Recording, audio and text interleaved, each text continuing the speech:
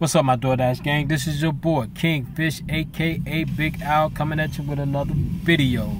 Alright guys, this is my dirty little secret number 3. Alright guys, the key to my success with making all the money I made with DoorDash was starting at the same time every day.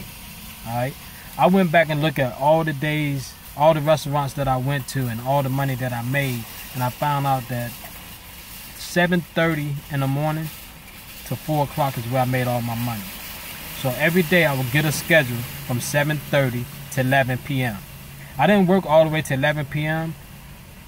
If I had to go to work at 9, I would work till 5 or 6 o'clock.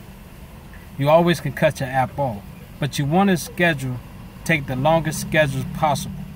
They don't need to know what time you're getting off. That way they can continue feeding you orders.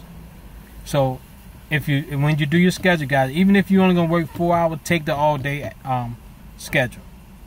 And the reason being is, just say at 2 o'clock you got an appointment. So from 7:30 to 2 o'clock, you cut your app off at 1:30. As soon as you cut your app off, go to schedule, and the time that you have remaining is going to be there. Then you can jump on another schedule later after your appointment. So if I had a 2 o'clock appointment, I finish at 1:30, I would go to schedule, and the hours is not given out yet that I vacated.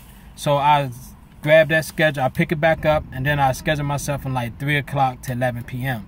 if I'm off that day. That way, I can continue to dash and do what I need to do in between. So guys, if you want to make the money, try to start the same time every day. Treat it like a job. That helped me out big time. And 2, always pick the longest schedule as possible. So if you got a 10:30 to 9 o'clock, you take that schedule. Even though you're not going to work all the way to 9, like I said, they don't need to know what time you're getting off. The key is get as many orders as possible in that little bit of time that you're working. Alright guys, I hope you understand the video that I put out earlier. I just want y'all to know that why I got deactivated. Like I said, guys, if you look at my video, The Truth Hurt, the customer always going to win, guys, no matter what you do. I'm a prime example of that. So guys, I hope you enjoyed the video. I will be coming back with more tips for DoorDash. Also, I'm going to be coming with tips for Grubhub once I figure them out. I'm going to do a ride along on my first day because I want to show y'all my process, how I record everything, why I record everything, and how I get that information. Even though Grubhub is a different app, they basically run the same way. So the tips that I'm going to give you for Grubhub, you also can use from DoorDash.